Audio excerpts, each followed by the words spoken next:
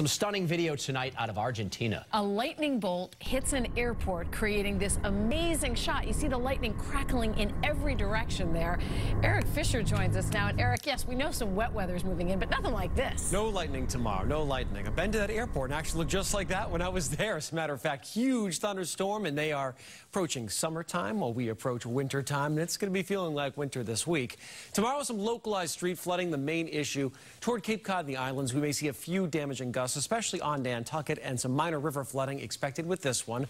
The latest in a series of storms. Each one has been creeping just a little bit colder. This one will bring some more snow to northern New England. The ski areas are doing their happy dance early in the season this year. Rain just starting to work its way in. Temperatures have warmed up. The overnight lows were actually a couple hours ago, and they'll continue to rise a little bit overnight tonight. So the rain taking over the region. It'll be here throughout the morning commute. Steady rainfall, generally moderate with some heavier pockets.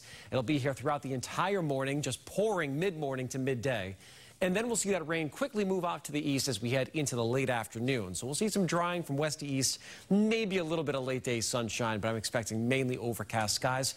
Dreary day, extra cup of coffee or tea kind of day. 1 to 2 inches of total rainfall is expected. Some more minor river flooding. These are some of the problem spots. I'm not expecting anything more than minor flooding, but certainly some fast moving water. We've seen more than our fair share of rainfall this fall. We take a look at fall in general, September 1st through the end of November. These are the standings. We're already at the 6th wettest on record at Blue Hill Observatory, which is in Milton. And the #1 spot is only a few inches away. We may challenge that by the end of this week. I would expect we'll at least be at the 3rd wettest after tomorrow. In terms of our highs, 50 in Boston, 40s north and west, just getting out of the 30s for some towns. It will be a cold rain across the interior, a little warmer across southeastern Massachusetts. That's where you'll have some gustier wind. The chance for some gusts over 40, mainly on Cape Cod and the islands. We may see a couple gusts over 50 on Nantucket.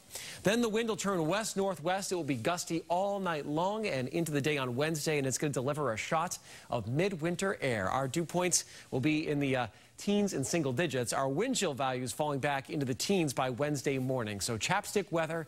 It's going to basically be our coldest air of the season and a feel of January outside. No ways about it. This is a cold air mass near record levels, but likely not quite all the way there. Then high pressure will settle in as we make our way into Thursday. With high pressure overhead, many of us start the day in the teens on Thursday morning. The day itself is dry, but that cold air mass in place ahead of the next storm system, kind of each one of these stepping a little bit colder and colder. I think there's a pretty good chance for at least some widespread snow initially as we head into Thursday night. Biggest question mark will be how will things evolve late on Thursday night and into Friday.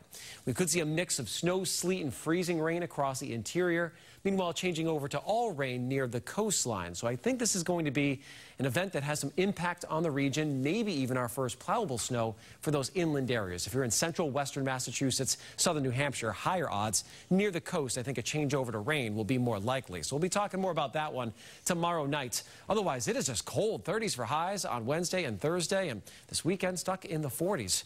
So we went from basically summer to early winter to now midwinter. David and Lisa, back to you.